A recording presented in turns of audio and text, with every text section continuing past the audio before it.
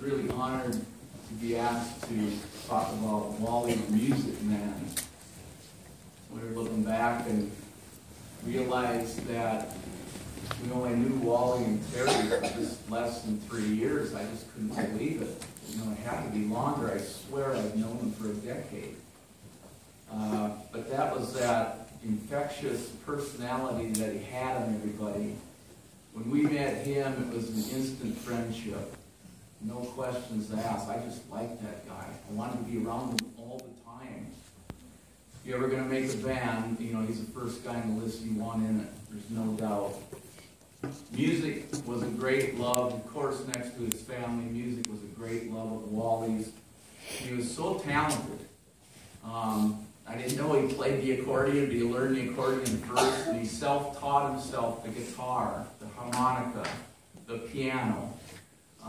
I tried all them things, but he was excellent at all of them. No matter what he did, he could do it if he wanted to. Unbelievable talent. And then his vocals. Wally had a great rock voice. I mean, he could sing, you know, Billy Idol stuff to the soft ballads and have a beautiful voice. I mean, he was really skilled. As you mentioned in karaoke, there's no doubt why he'd make the crowd just go awe, because he could sing anything. His band, Loose Cannon, which many of the members are here tonight, very talented band, all talented musicians and great singing, as we heard from Vibe as well. And Wally complemented that with his voice and musicianship. I was so impressed that I had to hire them to do a New Year's show in our home privately. I thought it'd really be fun, and Wally said, now remember, anything goes. You got to come up on the stage, you got to sing, you got to play, or do whatever you want. So it was a lot of fun for all of our friends to see Loose Cannon play. And a couple of times, you know, Wally and some of my friends, we put a band together to play just to have fun and throw a party and just enjoy music. And when Wally would sing, I'd try and harmonize with him, and when I'd get it just right, he'd always turn back and give me that Wally smile, like, dude, you just nailed that.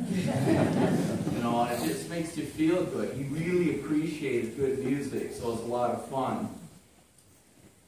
We created a music club in our house. We call it the Cavern Club, so it's downstairs. It's a stage, music, lights, karaoke, everything. We wanted a place where musicians could show up and just plug in and play and have fun, or throw up karaoke and let everybody enjoy themselves. So naturally, Terry and Wally were regulars at our house, because Wally liked to watch everybody sing and perform and play. One night, Wally got up, he decided it was time, so he dedicated a song to Terry, and it was Foreigner, Waiting for a Girl Like You, and I'll never forget it. And he started singing, and the jaws dropped everywhere, including mine. And I'm trying to poke my wife, and I said, are you hearing this? I mean, it's not just singing the song. It's, you know, when someone makes it unique and makes it his own, it was unbelievable. Later that night, I told Kathy, my wife, and said, man, I got work to do. I can't even repeat that. It was beautiful. I've never heard a better rendition of that song ever in my life. Most recently, I retired from work because I just like to play around with music, other than, you know, be a pro like Wally. And so he said, what are you going to do? And I said, well, I want to get back to writing songs again, and I want to go record them out at Pachyderm in Cannon Falls. And I said, would you like to play guitar? And I was thinking in the back of my mind, I got the harmonica, I got keys, I got the voice, I got the harmony. Well, I just got to get them out there. Would you like to record with me out there? He said, absolutely.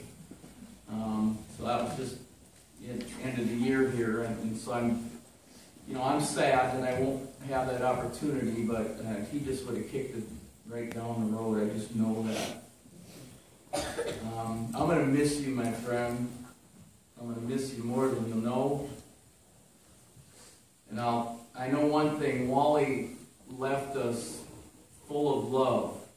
And the reason why I know that is because I believe in the last line the Beatles ever recorded. And in the end, the love you take is equal to the love you make.